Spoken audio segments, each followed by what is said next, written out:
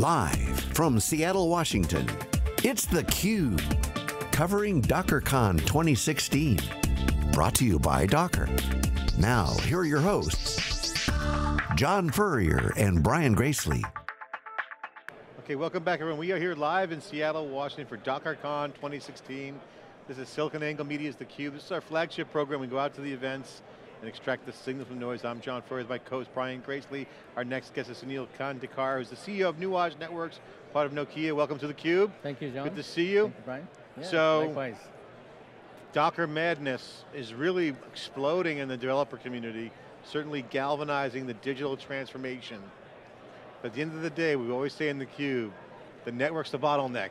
You got it. And it's really about what's under the hood. We just had talked to Hedvig, a startup about storage. Yeah. You're seeing a lot of disruption, certainly in how infrastructure's being, technology being developed to make it more programmable. Yeah.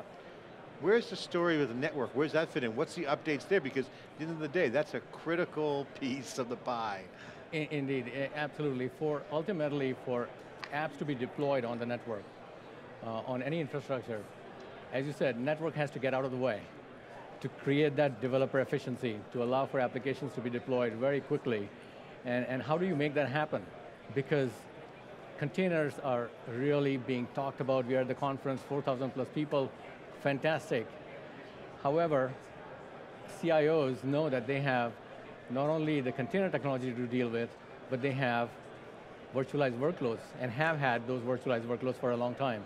They have bare metal servers that are supporting applications that probably will never move for a while. Mm-hmm. So you have these very changing, very dynamic environment, and you have to understand how the networking can tie those things together seamlessly. That's where we come in as Nuage Networks, because Nuage Networks is essentially SDN venture of Nokia.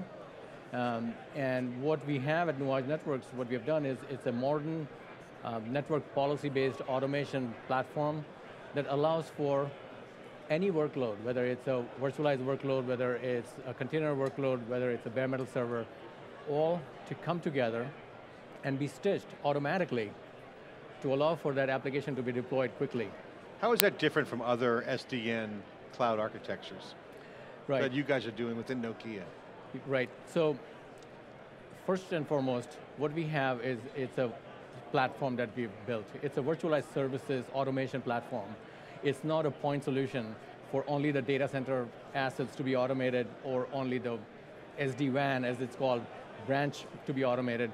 What it is, it's a declarative policy-based automation platform that allows for, which is open by the way, completely open, incorporates open source technologies, and allows for all types of workloads within and across data centers, so virtualized workloads, bare metal workloads, existing workloads, as well as incorporates different hypervisor and cloud management system technologies, and allows for connection to the branch and to the wide area. So you're saying it was built for cloud in mind? Is that what? It was very much built for cloud enablement in mind, making sure that we didn't forget on the way the existing environment. And what you're seeing, and the difference really between us and other platforms that are out there is essentially some of the SDN platforms are mono, if you will, and a very narrow sliver. They're based only for the data center and work only on a mono hypervisor technology, or some platforms are only looking at the SD-WAN branch platform.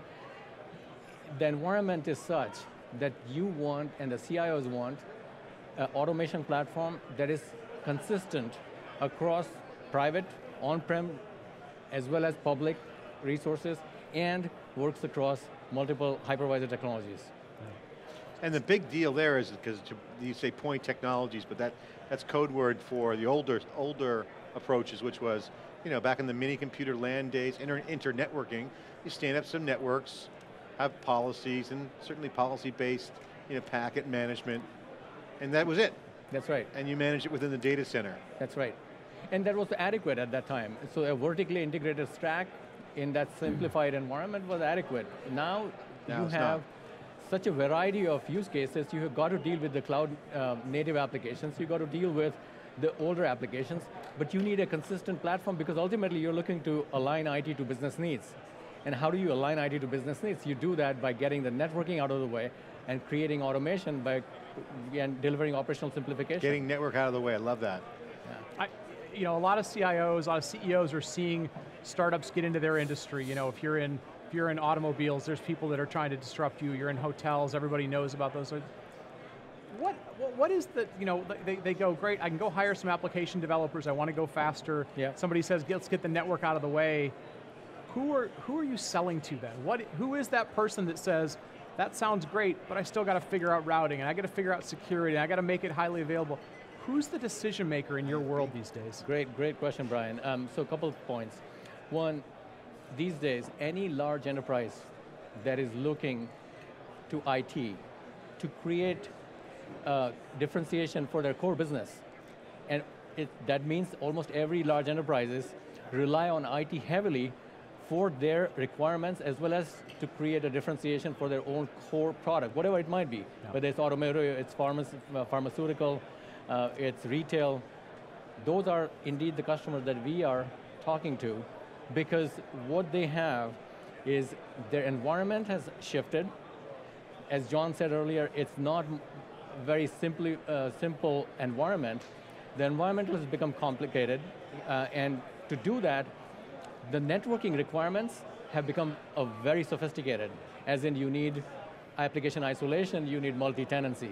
You need the ability to deploy policy very, very quickly. You need effortless governance of your security policies and compliance. You need to be able to stitch all these workloads together and also have a strategy for private and public cloud. What that means is you need the technologies that were available to the top of the, if you will, tier 1 service providers, and bring that to the enterprises, and that's what we have done. What use cases specifically around containers and policy do you see out there? Okay. Can you be specific? Yeah, absolutely. So I'll give you an example of a customer that was in OpenStack. Betfair is online betting and we gambling. had them on theCUBE. Yeah. That's right, you had Richard, I believe. And what they have is they have 100 million plus transactions in a day on their infrastructure. Their use case is continuous integration. Anything that they do. At that scale. At that scale. And so they're using Nuage to basically create that automation for all their workloads. That's one use case. The other use case is we have a very large Fortune 5 company that is looking to use Nuage for automation of their virtualized machines. So they have a cloud stack, and they have a KVM-based hypervisor with virtual machines, and they're using containers with Mesos. Yeah. And Nuage is the only platform that's allowing them to stitch these environments together seamlessly, apply the same policy, and same So you guys are a platform for a cloud-native-like environment with existing infrastructure. You bring those together. We bring that together in a highly automated way, and then we allow for security, very important security, as in we prevent spread of malware. By very quickly being able to enforce the policies, we provide multi-tenancy. But Docker's a huge security nightmare because just as much the benefits can interoperate with, the applications can be put in containers, so could viruses. Exactly. And they could scale. and that's what our job is, to make sure that How do you do that? It doesn't do that, because by able to very quickly enforce policies and quarantine the workloads, so upon detection of malware, our system gets a notification. Based on that notification, we are able to, because we have full view of all the workloads, whether they are in a private data center, public data center, or in the branch, we can very quickly then, effectively, and surgically quarantine that workload, because we know exactly where that workload is, and we know exactly the policy to enforce. This also helps, by the way, this system also helps by, you get a security threat alert. Today, it's a brute force approach. You go down and shut down a segment. Now, with this policy-based automation, you go up to the policy and you say, I want only this application to not be allowed to use this protocol, and instantly that policy is deployed. Yeah, and I'm sort of picking up on two things. You talk about sort of end-to-end, the platform for everywhere. A lot of that's because we don't have boundaries anymore. Mobile phone changes the boundary. That's exactly branch right. office, people are moving around, so you need to have that sort of end-to-end visibility. You don't have segmentation like you used to. And you talk about policy. I need to be able as a developer to go, network team, I need you to sort of give me a service, and then I just want to call it. I don't want to have to call you, I might be working at 2 at night, we might have to change something on the fly. Like, that's why the policy piece is so important, is that right? You are absolutely correct, Brian, and that is so critical because ultimately, what IT is struggling with is how do they enforce the governance, the security governance. When application needs to be deployed, IT generally gets in the way, not because they want to, because they want to enforce certain security, certain compliance policies. And until now, it has always been that manual process. Now with the security policy-based infrastructure, what they are able to do is they are able to put the policy once, and they're ensured that that policy is deployed seamlessly across all their workloads.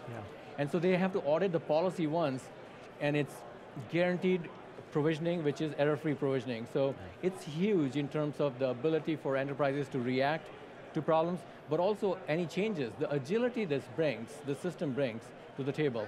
Because ultimately, without the network, there is really no cloud. Right. And this is why we're hearing people talk about SecOps and SecDevOps, and really security integrated without automation, consistently automatable, same thing every single time. Absolutely. We have one customer which is, again, a very large financial base in New York, and their issue was exactly that in terms of being able to, when I'm talking to their CSO and their chief security officer, the biggest thing that they took away from our policy-based automation was not only the ability to able to stitch all these environments together seamlessly, but being able to provide compliance, being able to provide the automated policy infrastructure for all their workloads, being able to really provide that application isolation. Those are big deals, very big deals for the CXOs and CSOs. Sunil, we got to wrap, but I want to get your final thoughts on Nuage and Nokia. I'd like you to spend a minute to talk about the distinction between the branding. You're the CEO of Nuage. Sure. Obviously, the name's different. Obviously, Nokia is big. You guys are part of that. That's right. Explain to the people watching what you guys are about, size, scope, the kind of engagement, revenue, Sure. and how that compares and contrasts to Nokia, which we're part of, but Indeed. there's... So we are a wholly owned SDN venture of Nokia.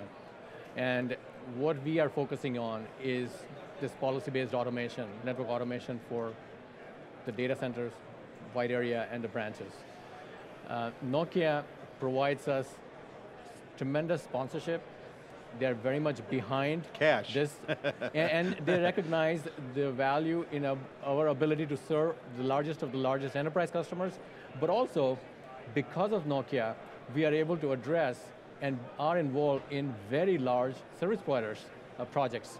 So that's what helps us be involved. They have huge scale.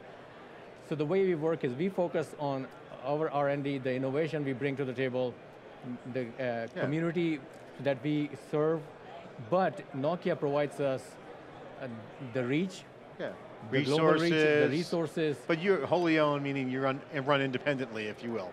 We are, yes, but we are fully owned by Nokia. Okay, we just great. operate and focus on this. It allows us to Number really of focus. customers, can you share some data? Yeah, and we completed 2 years in the market, and in 2 years we have over 60 plus customers. We have over 200 deployments that we have completed, pilot trials and deployments, but we have 60 plus very large service provider customers, cloud service providers, So one of the huge largest. integrations. And also the very big enterprise customers. I named a couple of Fortune 5 companies, but we are in retail, we are in high tech, we are in healthcare, So we you are guys are in a new pharma and fabric. insurance. You're a new fabric in these big, high scale infrastructures. That have diverse needs and diverse workloads, and have the need to stitch all that together in a cohesive fashion to build that automated fabric for them. Composable almost, right? Composable, to ultimately bring agility and align IT to the business needs. I love the word composable